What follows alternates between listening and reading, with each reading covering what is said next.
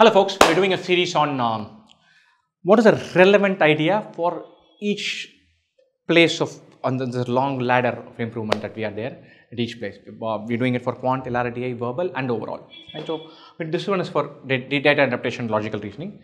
If you're getting below 6 mark, what should you do? If you're typically in this range, what should you do to go here? If you're in this range, what should you do to go here?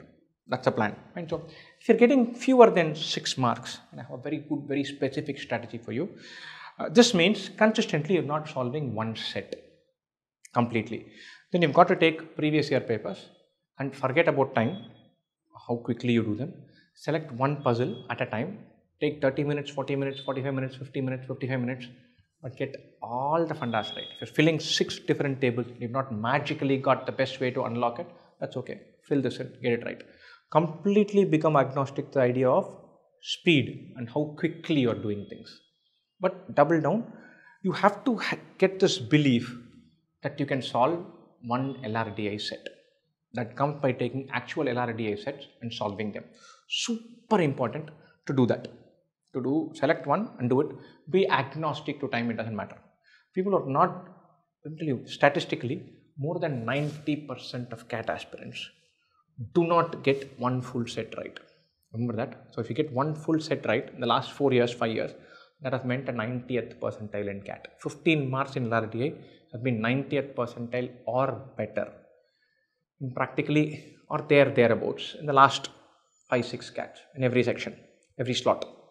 What that means is 90% of students are not managing it, which means what is happening in our minds is we try a set.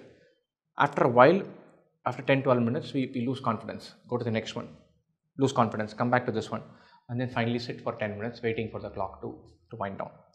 The only way you can break it is if your system has to believe that whatever happens, I can see through one set completely. That comes from previous year paper. Take CAT 2018, so the 2-hour paper, 6 slots for DILR, 12 LRDI sets. Write it down. Tell yourself from today, for 12 days in a row, I'll do one set per day. Measure how much time I'm taking, but not worry about time pressure. If you do half the sets in less than 40 minutes, you're good. You can tell yourself, there's a good chance I'll get one set right. I'm through. That belief that you can solve one set is a magical starting point. Without that, all other LRDA advice goes waste. Nothing else matters. Right? So, if you're here, from here to here, that means sometimes you get it right, sometimes you don't get it right. Then again, big chunk of people here are flitting. On my day, I get one set right, but otherwise I'm losing confidence. Halfway around, I dump it. Right? If that is happening, then double down.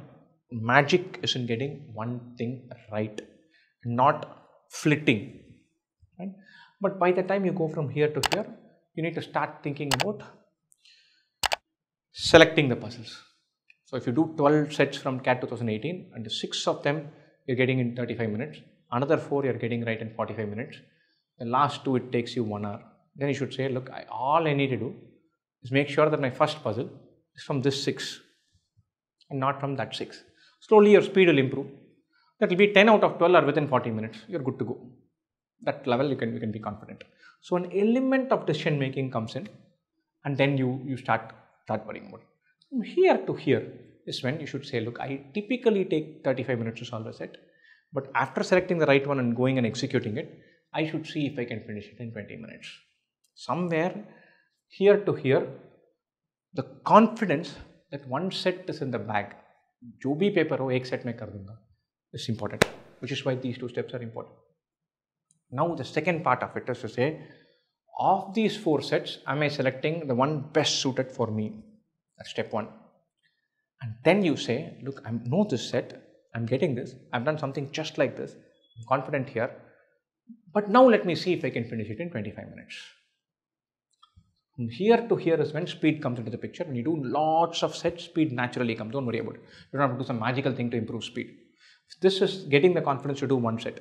This is getting the confidence to do one set, but in 25 minutes. Then you're good. If you do one set in 25 minutes in every mock, you'll realize that in half the mock, you're getting 25-26 marks. Straight away. aa jayega, aaram se aa jayega. You'll do some guesses, you'll do something, look at choices and do the other bag of tricks, looking at one question and coming back to this. All of those start working after you have put one in the bag. If you try all that in step 1, it won't work. You solve one set, be very sure 15 marks I've got. then you start gambling, you'll realize that magically some of these risks pay off. And every now and then you're hitting 25, 26, 25, 26 marks. And so, but the cornerstone of that is to get one in the bag. Very, very, very, very important. Here to here, that means you're basically saying I need to get 2 sets right. Which means your first set right decision, within 3 minutes, 2 minutes, you should locate one set. Within 20 minutes, you should execute that set. And then you take stock. You have to, here to here, you have to win over this feeling of being satiated. Suddenly you'll feel like one set of हुआ ही नहीं, अभी एक हो गया. Finally one set is gone. LRDA was so scary. अच्छा वो एक तो clear हो गया. Now the section cutoff I'll clear. And it's looking good. Hopefully quant is not too difficult. Feeling so relieved, man. Nice. उसमें क्या खत्म? You're shutting the door on the second one. You should finish this and say, one gone. I'm on a roll here. I'm knocking off one. We should kill this feeling of being satisfied in the middle of an exam. Every half a minute matters. You jump in all over again and say, out of these remaining 3, I'm going to select one and attack that.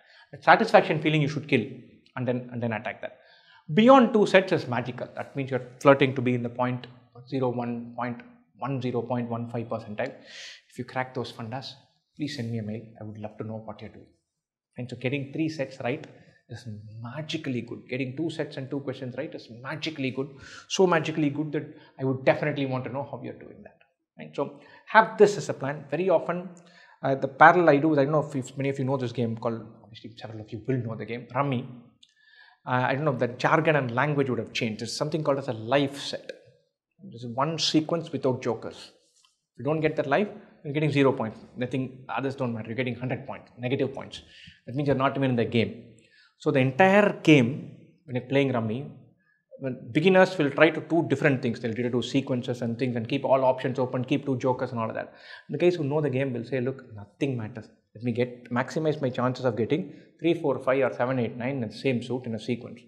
After that, I'll do all of these other things. This is like that. That life. The first set is like that. The Rummy wala thing, what it is. So change your entire strategy to saying this is in the bag. Then other things can fall in place. Right? So guys, best wishes.